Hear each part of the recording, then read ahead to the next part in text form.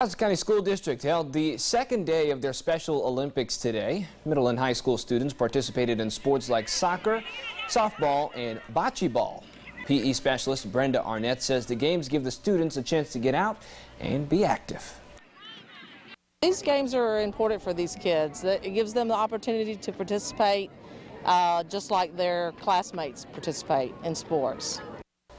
Participants in Houston County make up 500 of the 26,000 registered athletes involved in the Special Olympics of Georgia.